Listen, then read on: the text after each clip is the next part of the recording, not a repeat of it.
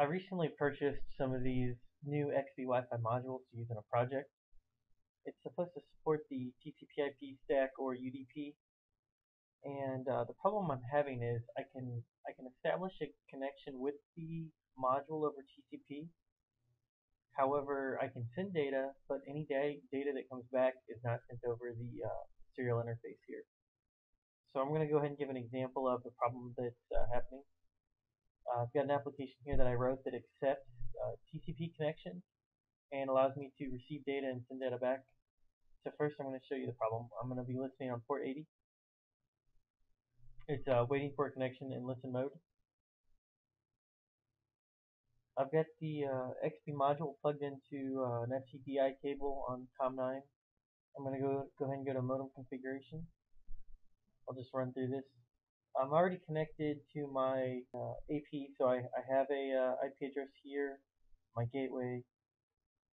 Let's just run down through here. Infrastructure mode, TCP, DHCP. Timeout, that's fine. My MAC address. Destination, .90, that's my laptop that I'm running right now. Destination port is 50 in hex, which is 80.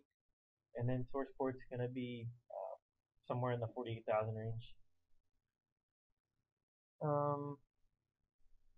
No security. Using transparent mode, so I'm not using API mode, but the problem occurs in both. And I'm going to go ahead and start a Wireshark. So this is looking at anything that communicates between my computer and the XBEE module. So if I send a packet, it will create the connection as soon as I send data.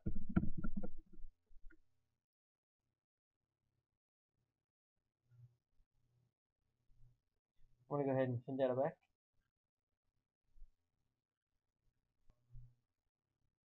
You can see that I received the connection and I received data, and I also sent data. So let's go and close this.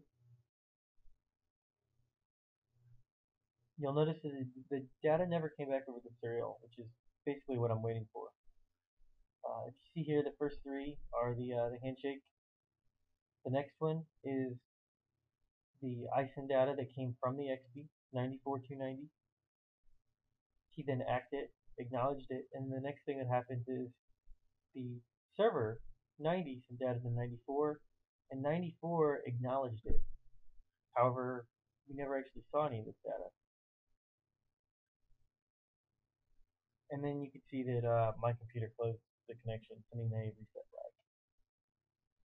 I did notice one thing does work. So it's listening on port 48879. Now if I create a PuTTY connection,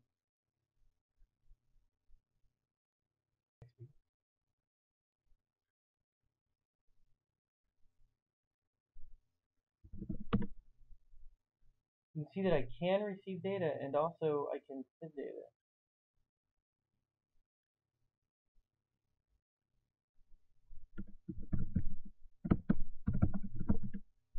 So it works if you start it as the server listening. However, I need the XBEE to connect out and receive data back, which seems to be failing.